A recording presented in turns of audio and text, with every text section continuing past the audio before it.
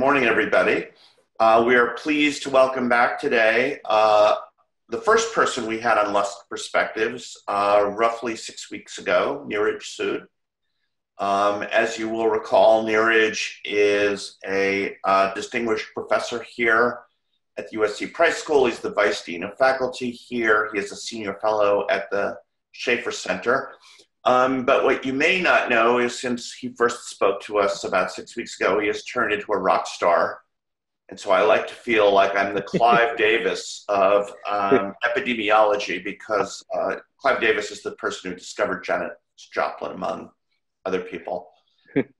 He is now, his work has been featured in all the major newspapers. He's testifying before various legislative bodies. He is working closely with Los Angeles County as it has been and with its ongoing response to COVID. And so he is really in the thick of things. And so we really appreciate that he's taking out some time for us this morning. Neeraj Sood, thank you for joining us again. Richard, thank you for that introduction. And I do have some slides. And just one bit of housekeeping is if you have questions, please post them in the Q&A box. You will see at the bottom of your screen. And I will, after Neeraj gives his talk, moderate a conversation with him. So sorry, Neeraj, with that, please take it away. So I think last time I talked with you, we talked about the op-ed that I published in the Wall Street Journal. So I'm not going to go over the points we made in the op-ed. But since then, what we've done is we've conducted a seroprevalence study in Santa Clara County on April 4th. And then we conducted a seroprevalence study in Los Angeles County on April 10th. And actually, we just completed the second wave of the Los Angeles County study on May 12th. One of our MLB tested about 25 employees in 25 different cities, and they've shared their data. So we are working on analyzing the data from the MLB. We are planning seroprevalence studies of first responders in LA, of children, of people in nursing home populations. These are all special populations that LA County Public Health is interested in understanding. And numerous counties and cities have reached to us, and we are basically sharing what we learned from these studies and sharing not just what we learned, but sharing the challenges we faced in conducting these studies as they launch their own studies. So what have we learned so far from these studies? What we've learned is that the number of confirmed cases of COVID-19 are a poor proxy for the true extent of the infection in the community. The early studies, or in the earlier part of the epidemic, the true extent of the infection based on confirmed cases could be, or the true extent of infection could be 50 times higher than the number of confirmed cases. And the reason for this was early in the epidemic, we had a lot of cases, but we were not testing individuals. We were only testing symptomatic individuals.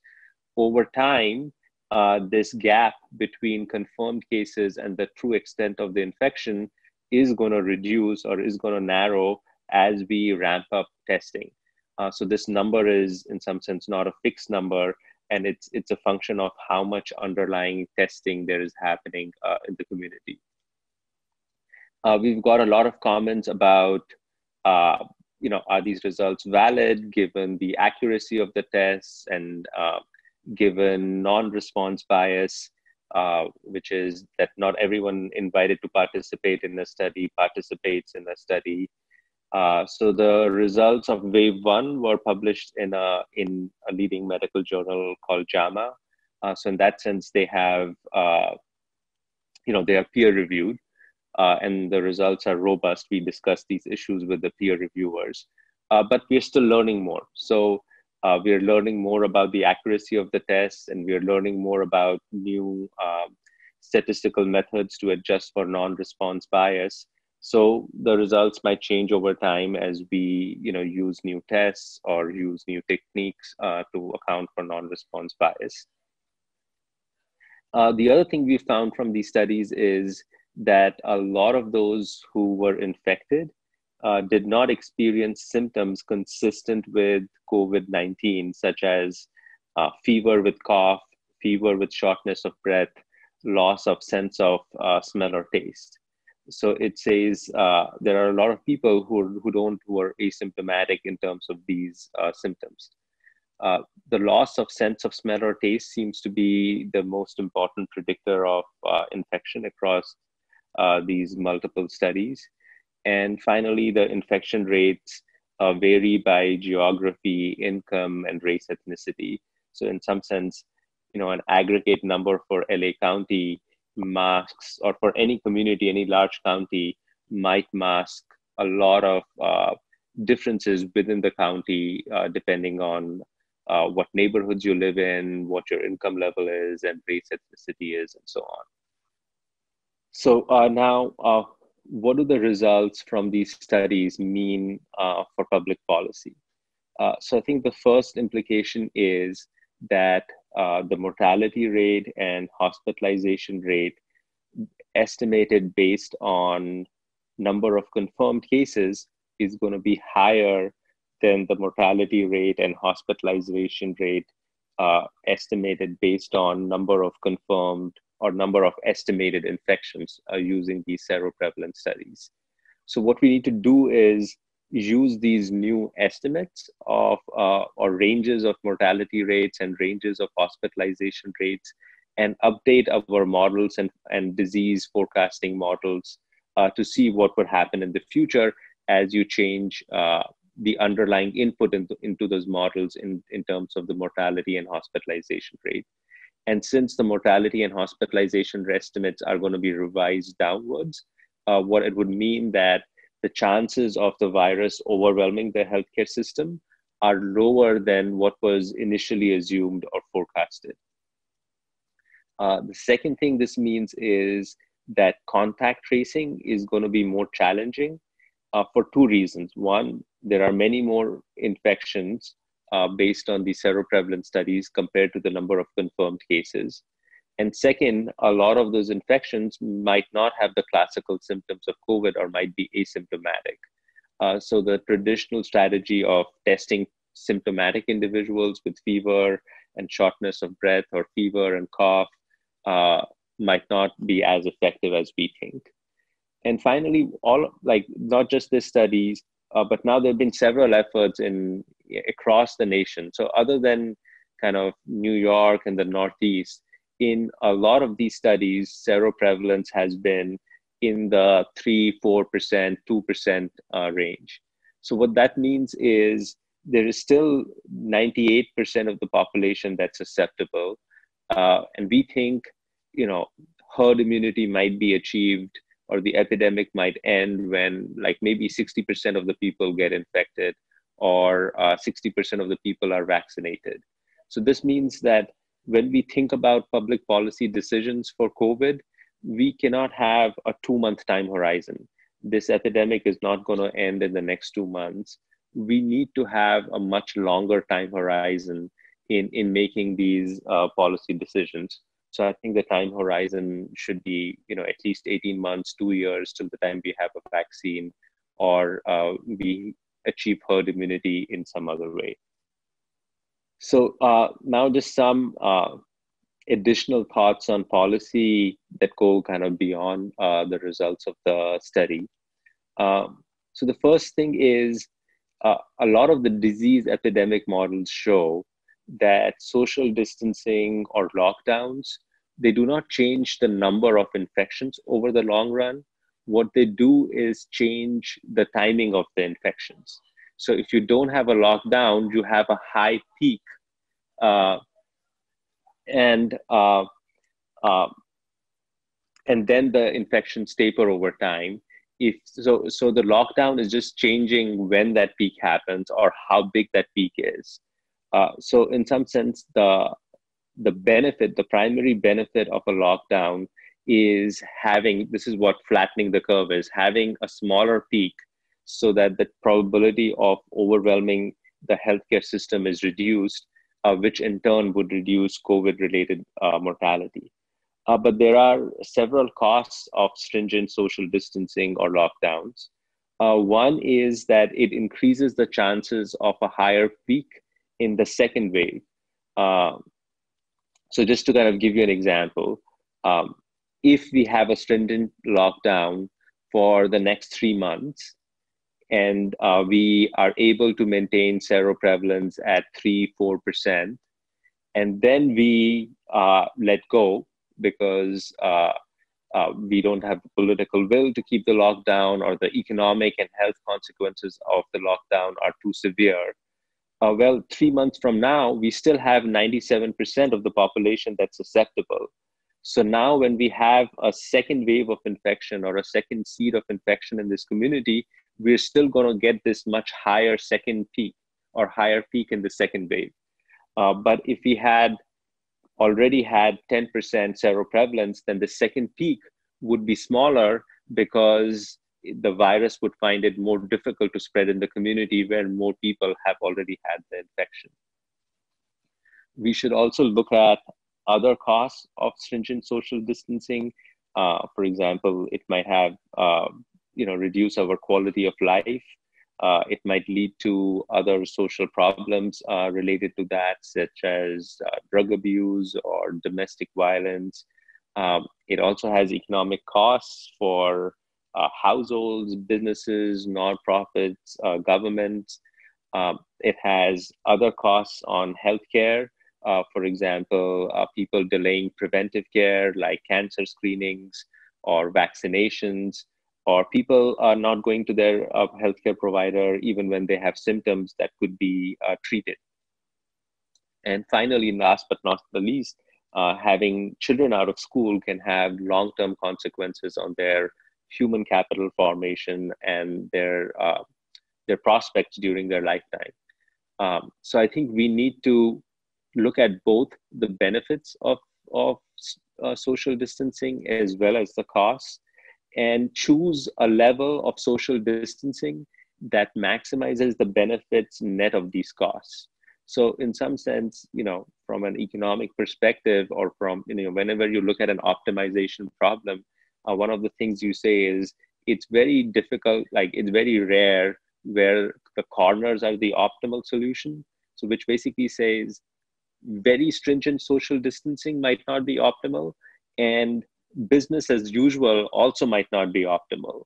The optimal path might be somewhere in the middle, where we are doing social distancing, but at the same time, we are cognizant of these costs, and we are trying to minimize the cost at the same time, trying to increase the benefits.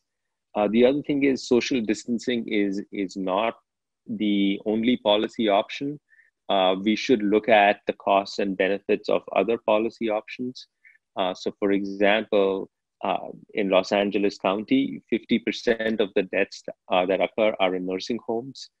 So one strategy would be to focus a lot of effort on prevention in nursing homes, or prevention in other high-risk populations, such as those who have chronic conditions or intergenerational households.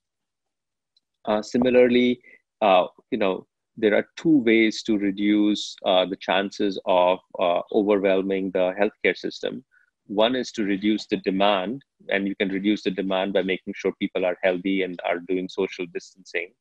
But on the other hand, you could also reduce the chances of overwhelming the system by increasing supply, which is having more hospital beds, having more ICU beds, making sure our healthcare workers are protected with the appropriate PPE. So I think we need to consider all these different options when thinking about public policy. And none of these decisions are going to be made with complete certainty. So I cannot tell you right now what I think, or what is for sure an optimal policy. Policy makers or leaders will have to look at all these factors, uh, we would not know all the costs and benefits with complete certainty. They will have to evaluate different policies and then go with a policy that they think makes sense and be adaptive. So over time, change policies as they learn more information about the benefits and cost and the effectiveness of different policies. So I'll probably stop there and take any questions.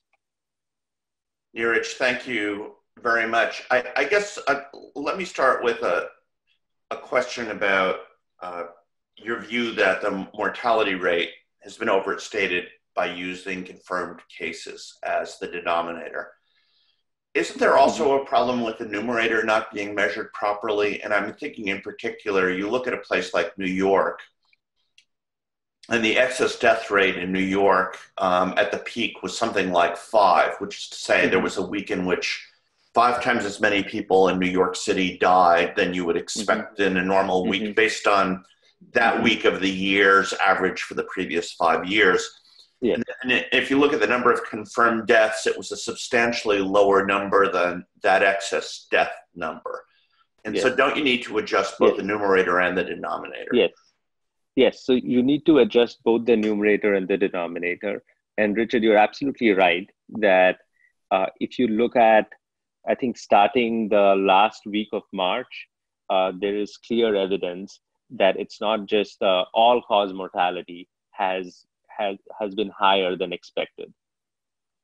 And I think the challenge here is twofold, that we need to figure out how much of that excess mortality is because of COVID or because of COVID-associated lockdowns. So it could be that some of those excess deaths are because, like you gave me this anecdote that someone called your wife and said they had a truck on their chest, but they didn't want to go to the ER because they're afraid of COVID. So I think and if you look at data, I was in another meeting where they were presenting data from the LA County ER, and you see a big drop in the number of people coming to ER for a variety of reasons. So I think that's the challenge there. And would we ever know how much of those excess deaths are because of lockdown or because just of the fear? Like not even the lockdown, even if you open the lockdown, there might be still the fear of going to a doctor and getting care. So we just don't know that. But I think what we need to understand is how that number would change under alternate lockdown policies.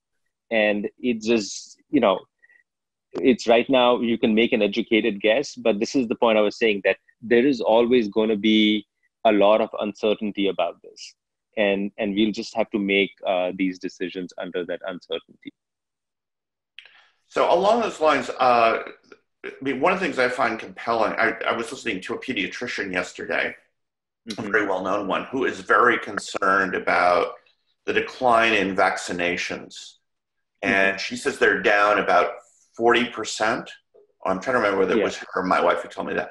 And so what does that imply? What is the implied mortality rate of people just not getting vaccinated for things they should be vaccinated for?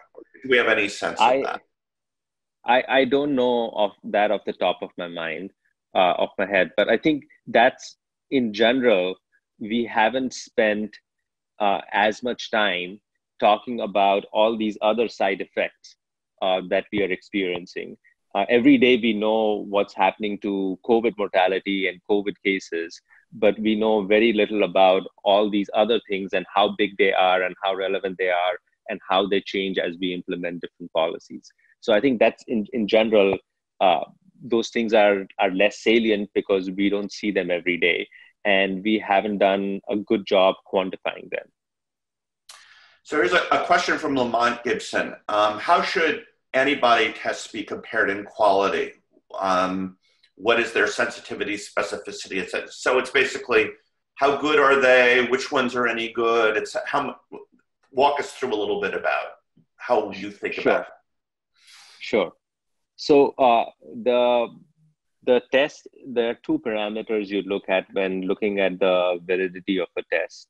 One is called the specificity, which is 1 minus the specificity is the false positive rate of a test. So to just give you an example, the test we used in the Los Angeles County study had a specificity of 99.5%, which means if I test 200 individuals, I will get one false positive. So there would be one individual who actually wasn't a positive, but the test would say that was positive. So the chance of a false positive is 1 in 200 or 0.5%.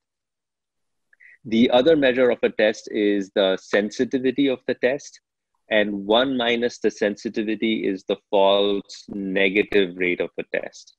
So that says if someone actually has COVID and the test or has COVID antibodies, but the test doesn't recognize that. And the test basically calls you a negative.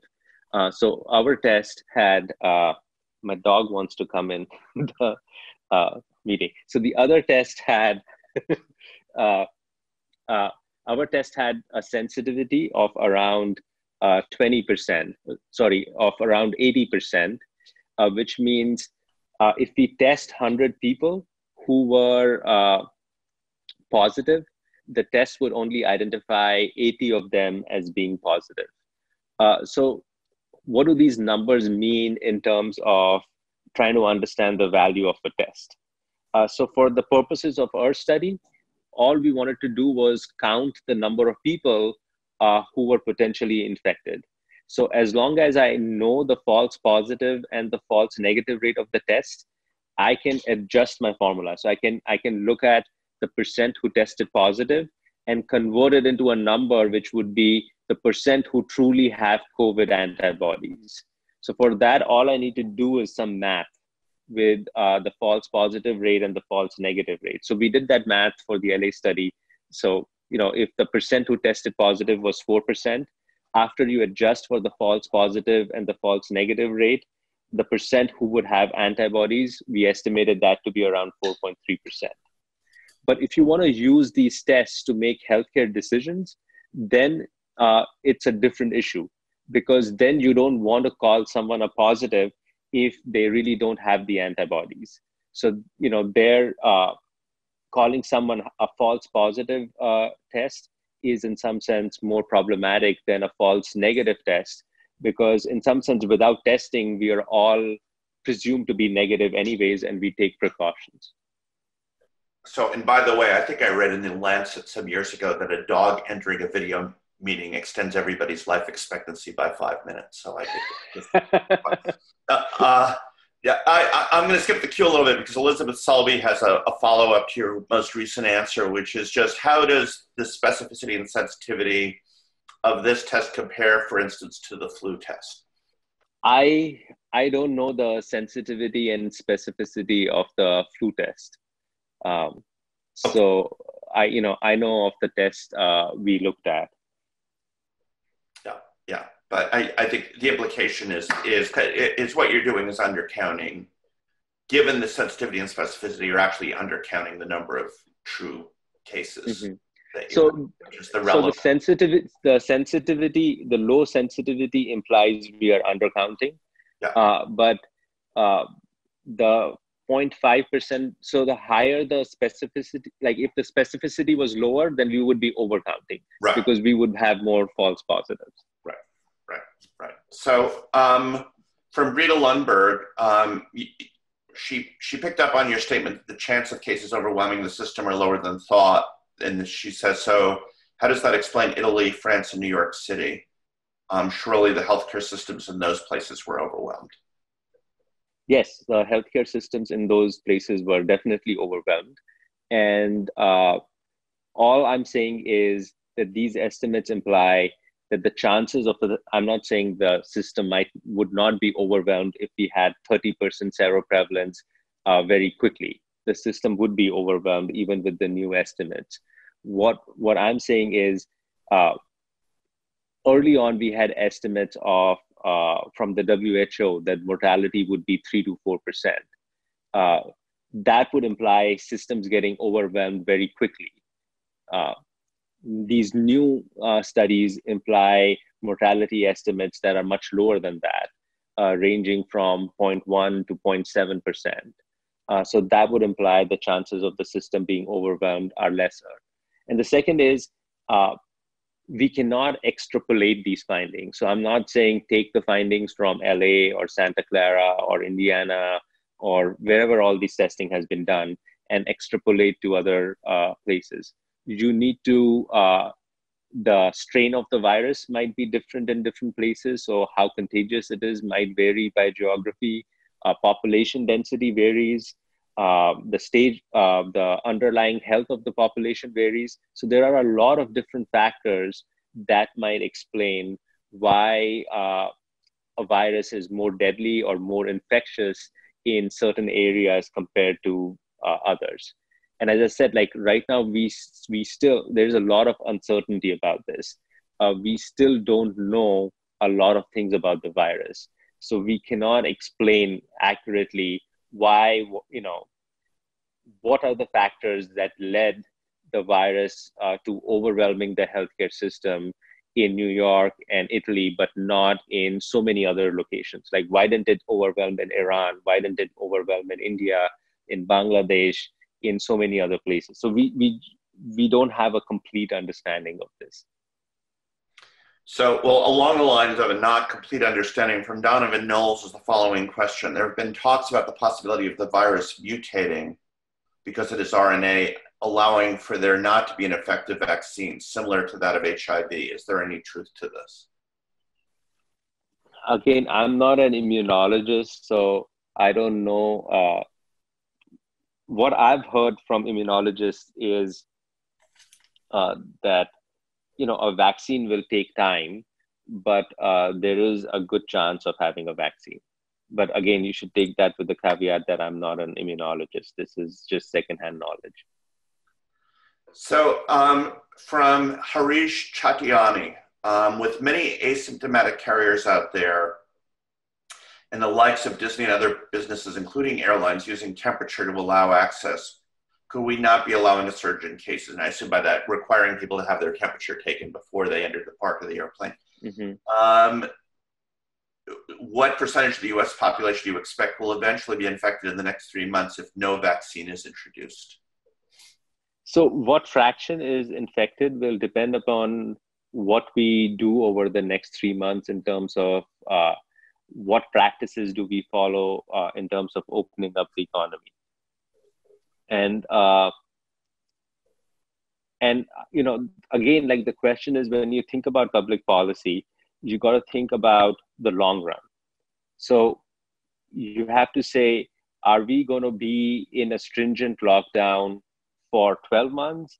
Or what is our plan of action? So one plan of action would be to have a stringent lockdown for a certain amount of time, reduce the reproductive number of the effective reproductive number of the virus to below 1, and then gradually and safely start opening up the economy. Also to segment the risks, which is take care of the nursing home population, which accounts for 50% of the deaths. So I think there are just a variety of different strategies to do, but let's not look at, so I can say, I'm pretty confident if you open up the economy, the number of cases will rise because this is a contagious disease and it will spread to more people. The question is, what are our other options? How long can we, sustain a stringent lockdown? What would be the cost of those stringent lockdown? So I think we have to do this balancing act where we are trying to minimize all the costs of the lockdown, but at the same time, we don't want to overwhelm the system. So we are trying to open in a way that doesn't overwhelm the healthcare system. Yeah, so I think I'd like to, we had a conversation yesterday about the following. So suppose you get the R of under 1, which is to say that the average person infects fewer than 1 other people. And what I asked you is that would that ultimately lead to the death of the disease? And you replied no. And so if you could explain that a little bit. So like, for example, right now in LA County, we think we are approaching an R less than 1. So if you have a R less than 1, and right now we think our seroprevalence is around 3%.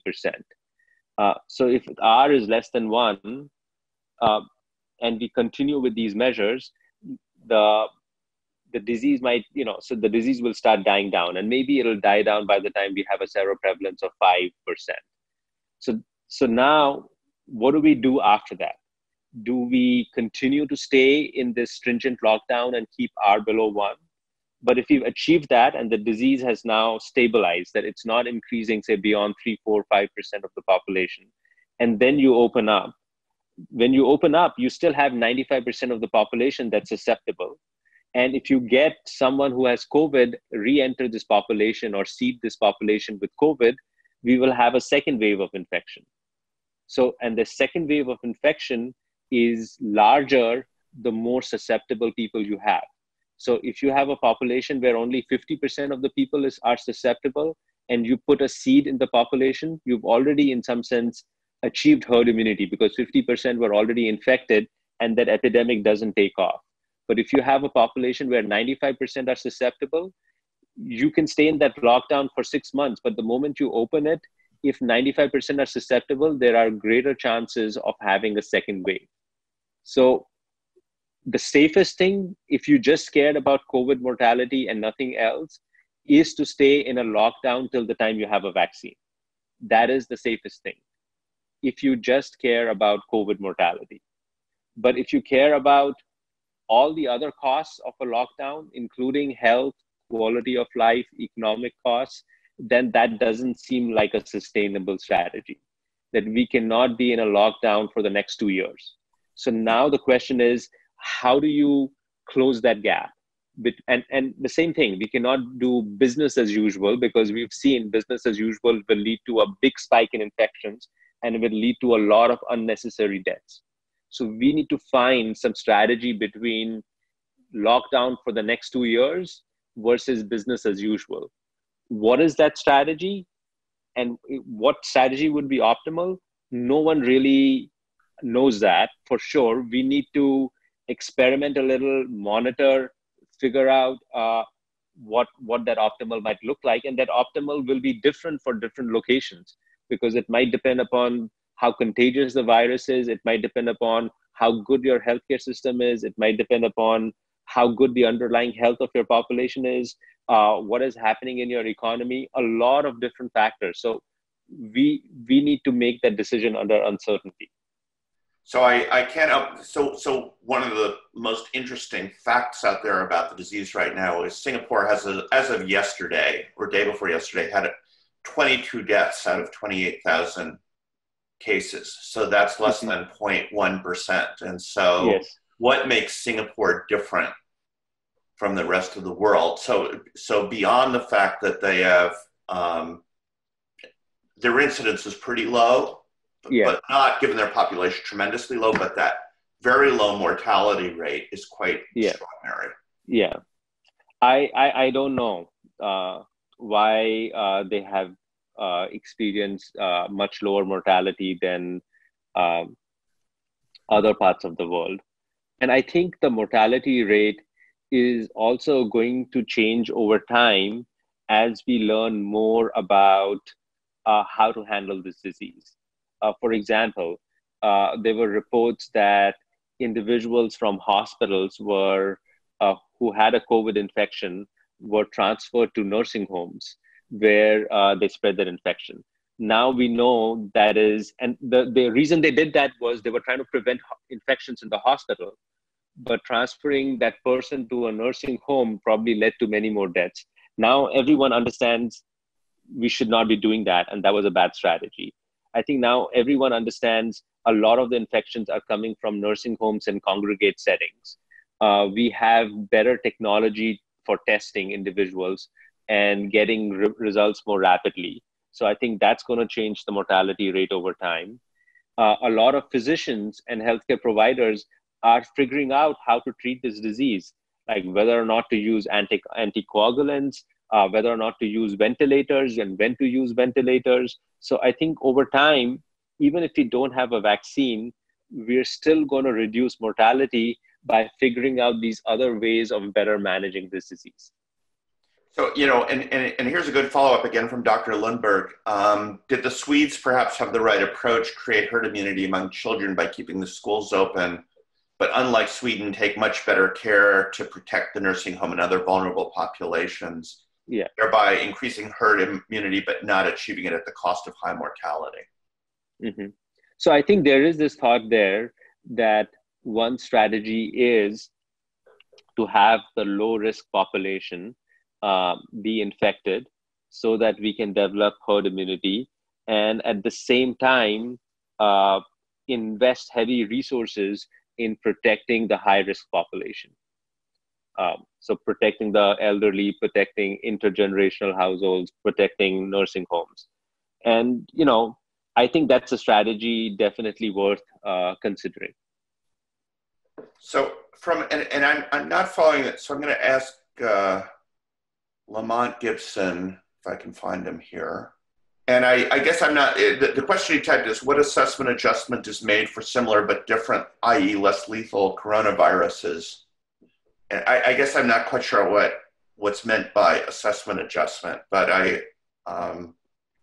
So I think maybe the thing he's referring to is the false positive rate of the test. So if the test is picking up other coronaviruses, that would be a false positive. And as I said, like we think based on the data we have about the test, the specificity of the test is pretty high at 99.5%. So just to kind of give you an example, we sent about 110 kits to the FDA to ask them to test the test kits. So they put 80 known COVID negative samples into the test kit, and the test kit said all 80 of them were negative.